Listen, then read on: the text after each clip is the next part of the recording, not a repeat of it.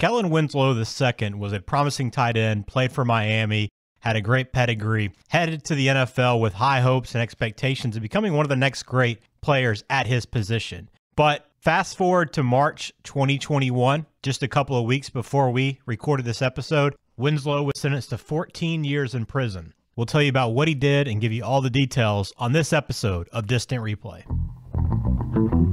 This is Distant Replay. So today's show is a listener suggestion, Kellen Winslow II. Somebody sent it in to us, and we appreciate all the requests we've gotten. We've actually done a few shows already based on listener requests, but we got this idea. And Mike, I think, immediately it was one that we put on our list, right? Because everybody remembers Kellen Winslow, his play on the field, his "I'm a soldier" comment. Like, people are well aware of Kellen Winslow II. But we wanted to really wait a little bit before we launched this episode, and that was essentially to wait for finality in the case, right? Exactly. Yeah, we've gotten this suggestion from multiple people. Again, like Ben, just to reiterate what Ben said, thank you for all the suggestions that come in. Yeah, I knew there was going to be some finality to this case here sometime in 2021.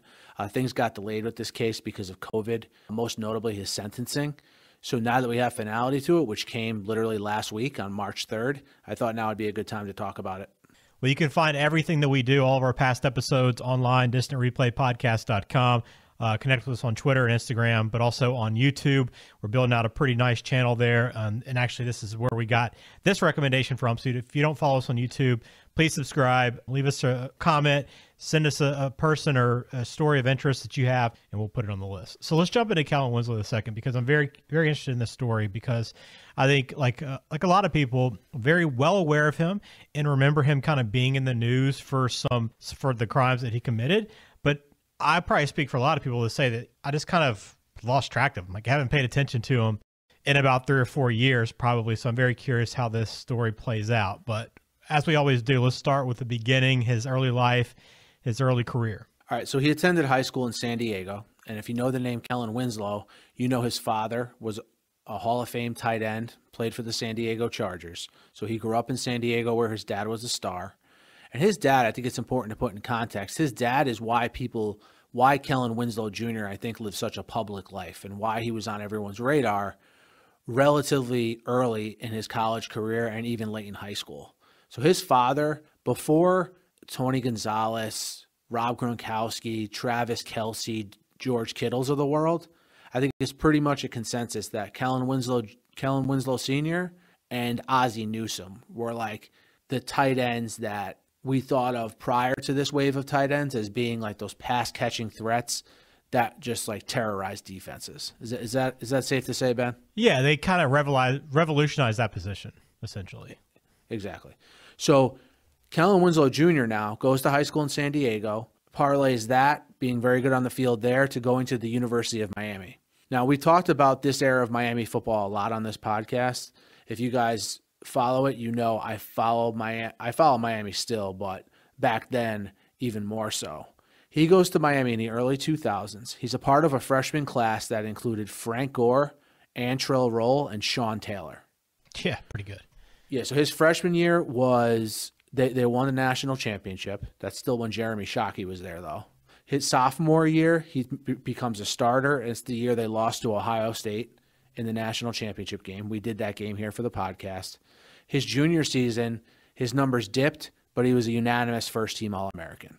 Okay? Unfortunately for him, I don't think anyone really remembers anything he did on the field at Miami. I think people remember the "I'm a soldier" controversy, which came in a game after 2003 versus Tennessee, where he went on this whole rant about the Tennessee players trying to take his knees out, and he wasn't going to allow it because he was a soldier. And he just went on this odd rant. Right. Okay? Yeah, remember that. So, nonetheless, that doesn't hurt him in the draft. He's drafted 6th overall, which is very high for a tight end. He has a leg injury in 2004, is involved in a serious motorcycle accident in 2005. Couple that with a staph infection that led him to missing time as well in 2005. So his first 2 years of his career are basically a wash. Yeah. In 2006 and 2007, he has good seasons with the Browns. He ends up getting traded to the Buccaneers in 2009 for a 2nd and 5th round pick. He signs a 6-year, $36 million contract with the Bucs. Good seasons with the Buccaneers in 2009 10, and 11. He's released in 2012, signed and released by the Seahawks and the Patriots in 2012, is a member of the Jets in 2013, gets suspended for performance enhancers in 2013, and tries to make comebacks but never latches on with another team after that. Okay? And to put a bow on the early life and career of Kellen Winslow, you have a guy who was very productive in college, and like I mentioned, he at least had 5 or 6 productive seasons in the NFL. But I think his career in college is marred by the I'm a soldier controversy. And his career in the pros, I think people think of that motorcycle accident, the leg injury, and the staph infection. That's all I think about when I think of Kellen Winslow. I had honestly forgotten he even had those good years with the Buccaneers. Yeah, I mean, his career numbers, he almost had 500 catches and over 5,000 yards. So, I mean, he had a number of productive years. But yeah, I mean, I think about the motorcycle, that's kind of the first thing I think of. But he was, I mean, correct me if I'm wrong, but he was one of those guys that I think people thought of would be one of the great tight ends, right? He was one of those rare combinations. Like we see it a lot more now. That position's so athletic and fast and is utilized a lot more. But he was one of those guys that kind of broke the mold, continued to break the mold of a tight end that likes to block and, make short catches and a little lumbering and slow, but became like one of those guys that could be a game changer at that position. Yeah, we were thinking it was going to be like the bridge between Tony Gonzalez and the prime of Tony Gonzalez and like Rob Gronkowski and Travis Kelce was going to be Kellen Winslow. Yeah. He was going to be the tight end for this generation. And look, he was drafted 6th overall. So obviously pro scouts thought that as well. All right. So that is the early life and career of Kellen Winslow on the football field. Okay. Now let's get into his crimes. And I will agree with you, Ben. I knew he was involved in some stuff. I knew it involved older women, but wait till you hear what he did. I mean, it's so bizarre. And at the same time, he's a complete psychopath. Like, I don't know. We'll get into it. I'm curious too, because I don't think, has this story been in the news at all? And you're telling me it just wrapped up right here, March 3rd, 2021. Has this, I mean, I feel like there's been zero coverage of this. There was in 2018 because a lot of this stuff sort of felt like it came out of nowhere. But since then, there hasn't been much that I've seen until recently when he got sentenced. Yeah, like I had no idea he was the trial was like finishing up and he was being sentenced. Like I had no idea that was going on. The trial finished up and he was sentenced many months later. Okay, cool. Yeah, you'll see when I go through. All right, let's hear it. All right.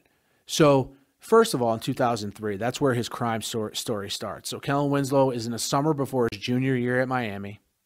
He meets a girl back home in San Diego at a party. Okay, Winslow's 19, she's 17.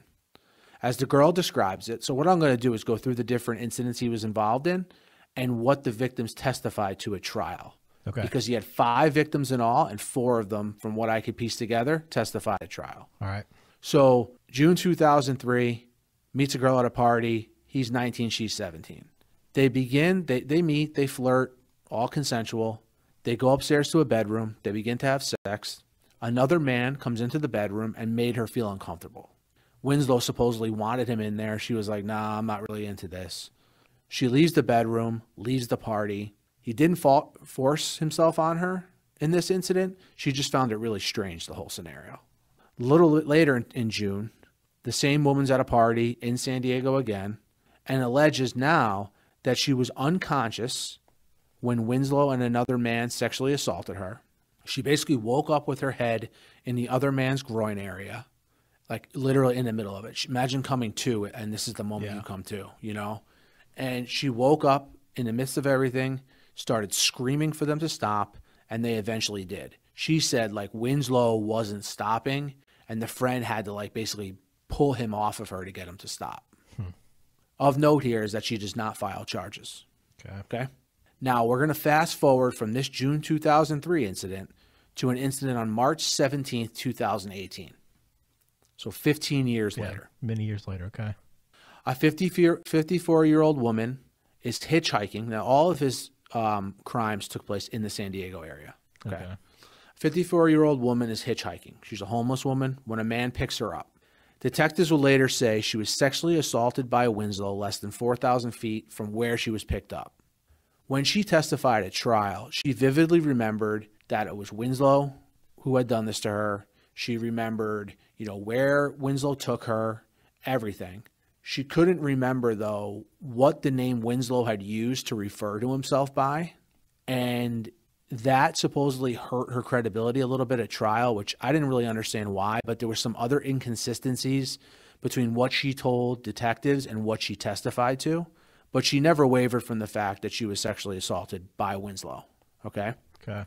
So that's victim number 2. Victim number 3, May 13th, 2018. So 2 months after the first incident, a 59-year-old woman was hitchhiking, another homeless woman in San Diego, picked up by Winslow. Winslow, the difference in this one is Winslow knew this lady. He had given her rides before. He would check in with her. He would basically drive by her on the street. She was homeless and say, hey, how you doing? Are you okay? Do you need anything? Then one day out of nowhere, Winslow asked her if she would exchange sex for money. She said no. Then, again, out of nowhere, a separate this incident happens on May 13th. He asked her if she wanted to go for coffee. So she says, yeah, sure, I'll go for coffee. This is what she testified to a trial. Yeah, I agreed to get in this truck and go out for coffee with him. Because, again, they knew each other. He starts to drive, and she's like, well, this is where the coffee shops are, and he's going a completely different way. So she began to wonder, what was going on.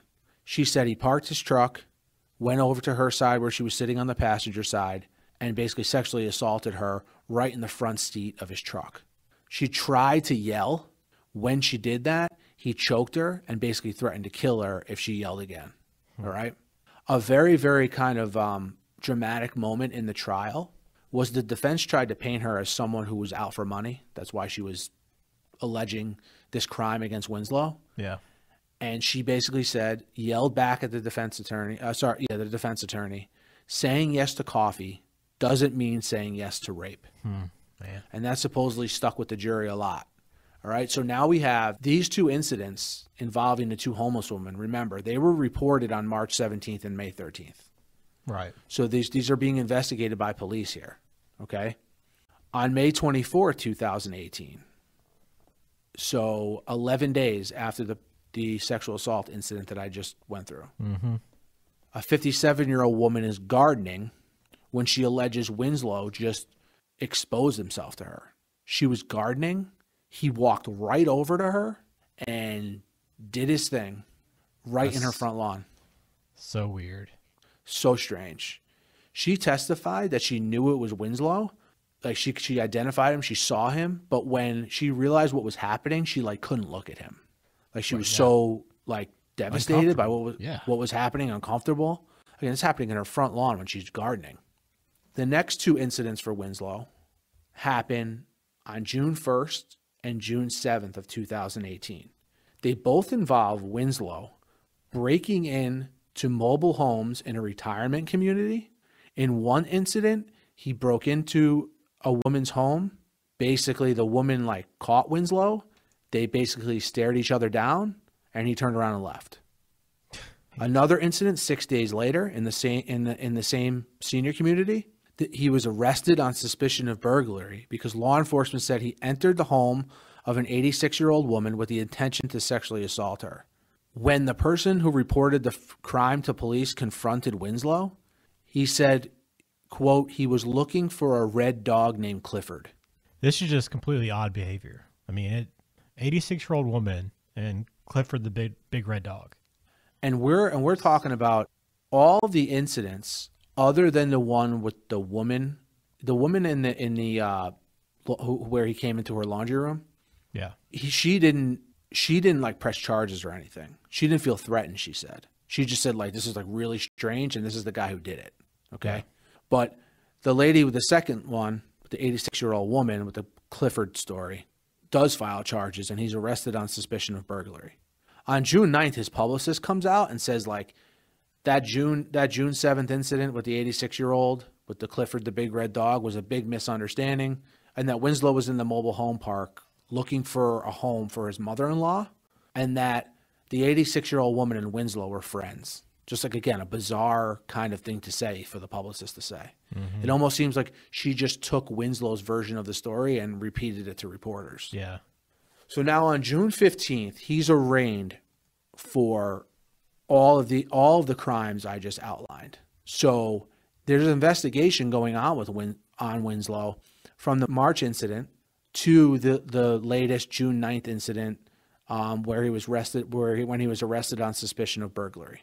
He's arraigned for the rape of the 2 homeless hitchhikers, exposing himself to the lady gardening, and suspicion of burglary in the incidents with the 71-year-old and the 86-year-old. Victims range in age from 54 to 86, and if convicted on all of these charges, he's facing life in prison. Law enforcement came under criticism at this point, Ben, and they never really answered as to why. Like, he was allowed to roam so long after all these charges were being actively investigated. We kind of, I feel like that's a common thing, right? Yeah, we saw that happen with the Darren stories. Sharper incident. Do you remember that? Yeah. When we did Darren Sharper, very similar. I mean, Sharper's incidents were all over the country. These are centered around, one city, one greater area of one city, which maybe makes it a little bit more surprising that there seems to be a pretty clear pattern here of him being accused of whether it's sexual assault or exposing himself to people. And, just thought it was worth noting law enforcement did come under some criticism, and he ended up getting arraigned on June 15th. July 12th, the judge orders him to stand trial for all the 5 charges that I just outlined. And also, later that day, which comes as a surprise to a lot of people, he's formally charged from that 2003 incident. Remember that 2003 incident I started this all with? Yeah. All right. So since the victim in that case was a minor, there's no statute of limitations. So he can be tried for that sexual assault as well. Just on that charge, he's facing 15 years. So now he has all these charges pending. On July 13th, he's released on bail pending trial. On October 15th, he's officially ordered to stand trial on the 2003 incident. Winslow comes out on October 30th and says the allegations against him are a money grab, and that's all they are. He said that pretty consistently, and that's what his defense lawyers would consistently say at trial as well, is that all these women were out for money. In November, both sexual assault charges from the homeless victims and the 2003 incident are combined into one, and Winslow pleads not guilty. Okay. Now, this is another bizarre twist to this story. So we're now into 2019 in the month of February, so early 2019. Winslow is out on bond. He's been out on bond since July, okay? A woman alleges in 2 separate incidents in February of 2019, 2 incidents 10 days apart at a gym that Winslow attended. Winslow's accused of exposing himself and masturbating in front of a 77-year-old woman at the gym. One time, he exposed himself while she was on a machine, like a Nautilus machine. And the other time, he exposed himself and masturbated when they were both in the gym hot tub together. Same woman. A woman, she testified basically to something to the effect of, why did this happen to me and why did it happen twice? Right. Like just devastated about what happened and very, as you can imagine, when she testified, very, very traumatizing experience for her. In response to those incidents, in February 28th of 2019, he's placed on house arrest after those incidents happened at the gym. So they basically say, hey, look, you're out on bond, but until we figure this all out, you're not allowed to leave your house, Yeah. So the judge reviews the accusations from the gym and says on March 5th, you got to go back into custody. We can't even have you out on the streets anymore. No more bail. You're back into custody because of, these indecent exposure incidents that happened at the gym. Okay. Mm-hmm. So he's in jail. May 20th, opening statements start in his trial. Over the 2-week period of his trial, like I said, the victims testify, and they testify to a lot of the things, that I went over here when I described the different incidents. The jury begins deliberating on June 5th. Okay. On June 10th, 2019, they reach decisions on 4 of the 12 counts. He's found guilty of sexual assault on victim number 2. That is the homeless lady who he invited for coffee that he knew previously. He's also found guilty of indecent exposure on victim number 3. That's the lady who was gardening. Guilty of 1 count of lewd conduct on victim number 5. That's the lady at the gym. but not guilty on the other count of lewd conduct with the same victim. Okay. So the other 8 counts, they can't come to a consensus on the jury. So the jury declares a mistrial on all those other 8 charges. Mm-hmm. Now, they shortly after, in the coming days, the state basically says, look, we're going to try him again on all these 8 charges. Like, we're not letting him get away with this. We're going to try him again. It was a mistrial. We're going to try him again. On November 5th, 2019, he decides to plead guilty to sexually assaulting the teen in 2003 and to sexual battery of the first hitchhiker in a deal that spared him life in prison. So he says, I'll plead guilty to sexually assaulting the girl in 2003 and to sexual battery of the first hitchhiker as long as I don't have to serve life in prison. And the prosecutors decide that's a plea they're willing to take. Okay. All right. Also coming from that is saying that Winslow will be sentenced to between 12 and 18 years in prison, right? That's a part of the deal there. Now, I'm pretty sure due to COVID reasons that's the reason why we went from November 5th, 2019, where he pleaded guilty to what I just mentioned. Mm-hmm. We go between then and March 3rd, 2021, just last week, when he was formally sentenced. So on March 3rd, 2021, he's formally sentenced to 14 years in prison for 2 sexual assaults, sexual battery, indecent exposure to the lady gardening, and committing the lewd act to the person at the gym. So when you take in totality everything he did, most of the incidents happening in 2018, the one incident happening in 2003, that's where Kellen Winslow ended up from a sentencing perspective, 14 years in prison. Wow. It's not, I mean, you look back on it, doesn't seem like a lot considering that life was squarely on the table. And especially since, like I mentioned, he could have gotten 15 years just for the incident with the minor in 2003. Yeah. Jeez. That's a wild story, man. Like, it doesn't make a lot of sense, right? And many of these things, like you can't connect with them, right? For most people, like, you don't know why somebody would be motivated to commit whatever crimes they do. But everything about this just seems very, very bizarre and unlike kind of like any other story we've gone through yet. His behavior just seems very erratic. It's like calculatingly erratic. Yeah. On one hand, he's walking up to a lady gardening and exposing himself. And on the other hand, he's grooming that second hitchhiker, getting to know her, befriending her, then out of nowhere, asking her if she'll exchange sex for money and then sexually assaulting her, Right. It's just very, very bizarre behavior. And I know people, because he's a football player, they're going to point to CTE. Mm-hmm. I don't really like to put all the blame on that when we really don't know. We have to take his actions for what they were, and they were disgusting. I mean, and they were vile, and any word you want to use to describe, any terrible word you want to use to describe it.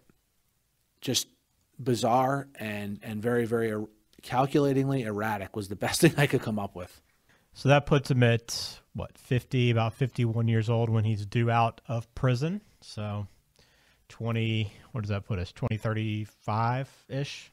So not much longer, and he'll still have quite a bit of life ahead of him. So yeah, I don't know, Mike. It's just, again, I hadn't paid any attention. Like, I kind of heard about some of this just in passing, and maybe caught a headline or two, but it's like equally parts. It seemed like it happened a long time ago, a lot of these stories. But it's crazy to hear that it's only 2018 when it happened. It feels like it was a while ago, but it also feels like he wasn't playing that long ago. Like, his timeline is, and his career is it just kind of exists in this weird place for me. Like, just thinking back on it, because it doesn't feel like he was playing 20 years ago, right? It feels like he was playing 10 years ago.